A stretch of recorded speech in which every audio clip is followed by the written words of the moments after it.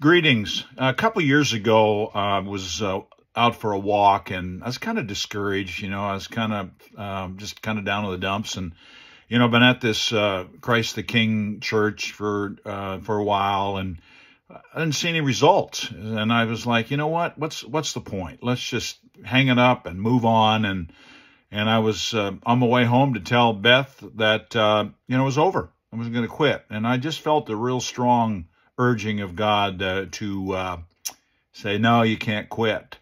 And so I got thinking about, I have this desire, I've had this desire for a long time for people to have a relationship with Jesus that is meaningful. And then I read my Bible and I see that that's what God wants. So if God wants it and I want it, why don't I see any results?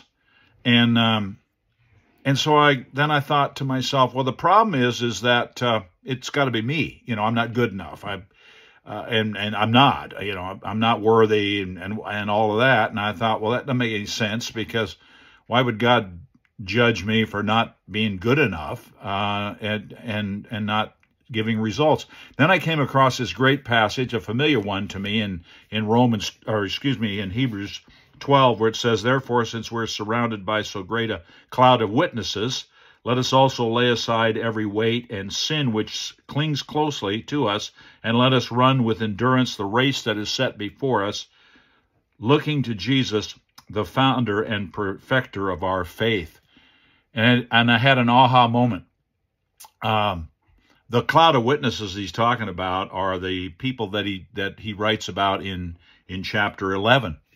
And one of those people is Samson, who was anything but a good person. If Samson came to your church and wanted to apply for a position, you'd say, hey, dude, you got an anger problem. You've got a lust problem. And not only that, you got long hair. And I realized it wasn't that I wasn't good enough. And finally, the fourth thing that jumped out at me, and that is time. God is going to bless in time. And my responsibility and your responsibility is simply to focus on Jesus, the author and finisher of our faith, keep on persevering, keep on running with endurance the race that's set before us. And that was really an aha moment. I realized that my responsibility is simply to be faithful and do the best I can to be what God wants me to be. And ever since then, I don't get discouraged anymore. I just have confidence that God in time will bless the fruit of our labors in his timing. So until next time, see ya.